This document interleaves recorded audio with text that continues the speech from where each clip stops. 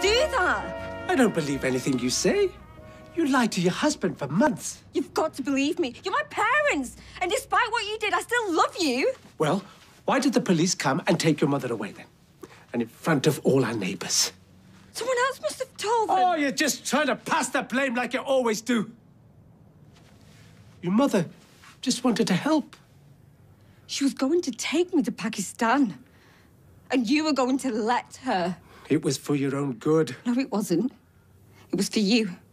To save face in the community. Well, it's too late for that, isn't it? What you have done has destroyed our family and ruined our reputation. I wish you'd never been born.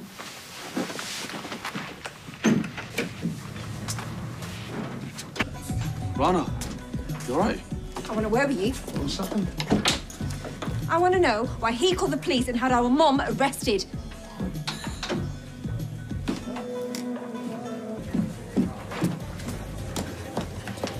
I'm looking for Rana. Oh, she's in Wizardan. She is going ballistic. Apparently, he's rang the police on her mum and had her arrested. Her brothers had to go down to the station to sort it all out.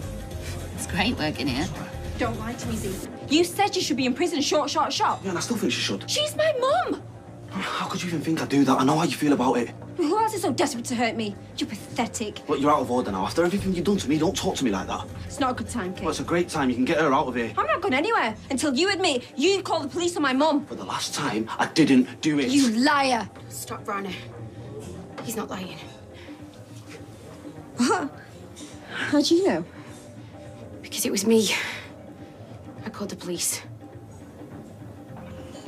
I was trying to keep you safe. You were scared. My mum is sat in a police cell right now. How scared do you think she is? I'm sorry. Rana, please. I was trying to do what was best. I was trying to make sure I didn't try anything else. I wanted to protect you. Stop it! I don't want to see you right now. I am so sorry, Z. Oh, you were upset. How can she do that? She knows my family hate me enough already. Well, you'll be fine. It'll work out. What's happened? It's my mum. She's been arrested. I need to go to the police station and try and put this right. I'll come with you. You can't do that. It's your opening. I'll be fine. I am so sorry. Okay, mate. Never been better.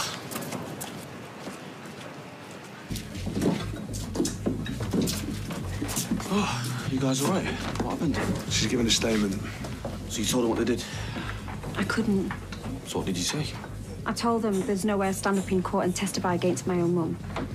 I know you don't agree. Well, do you know what? I'd have done the same if it was my mum. I don't want to apologise properly for accusing you. I should have known you wouldn't do that. It's forgotten. Thank you. And I'd like to help out if you'll have me. We can manage.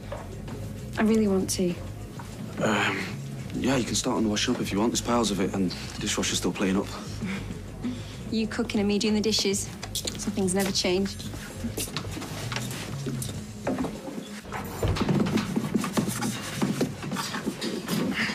Hey, I'm really glad you came back. So you can get some free labour. No. There's something I've been meaning to ask you.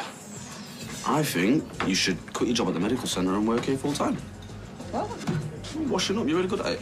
I think you're so funny. And you look great in marigolds. Yeah, well, you look good. So funny. Hey, stop it. It took me ages to do my hair. Relax. Hey.